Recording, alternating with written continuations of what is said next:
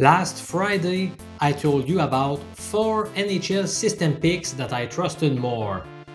All 4 plays were underdogs, and it turned out that 3 of them were winners. Let's hope that my 10 NHL betting systems start building some nice momentum that will lead us to resume our NHL betting. I'm Professor MJ, University Statistics Professor from Canada. Today there are 4 games in the National Hockey League. This video will present you which teams qualify under my winning betting strategies. Let's do this!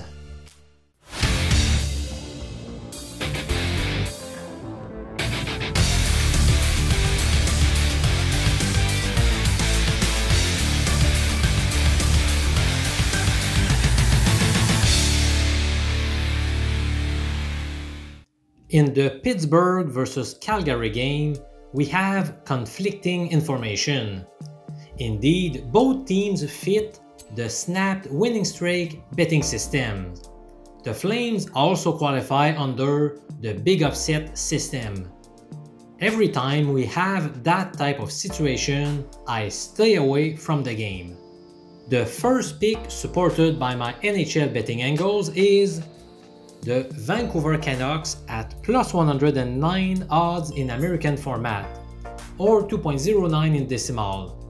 They will be facing the Montreal Canadiens at the Bell Center. How will Montreal react following the firing of their GM Marc Bergevin? It's hard to tell. To be honest, I'm not super excited about this system pick since the Habs might be motivated following this big move. Moreover, the scoring drought system is responsible for this play, and as I have often mentioned, this is a strategy that has performed poorly 2 years in a row.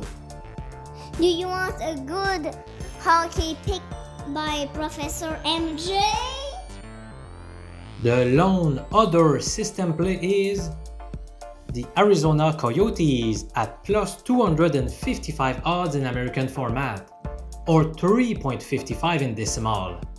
Again, I can say that I love the pick since it is once again supported by the scoring drought. The 4th game on the menu in the NHL is Seattle versus Buffalo. This time, none of my 10 betting systems recommend betting any of these 2 teams. So, in summary, we have the scoring drought betting strategy suggesting to bet Vancouver and Arizona tonight. I am not betting any of them since I don't trust this system anymore. I know some people will argue this video was useless since it has no actual official picks, but I'm just responding to many of you who mentioned previously in the comments that they still want those daily videos. We will have a more busy day tomorrow, so I will certainly have better betting tips for you. I'm Professor MJ. Thank you so much for watching, my friend. I appreciate you.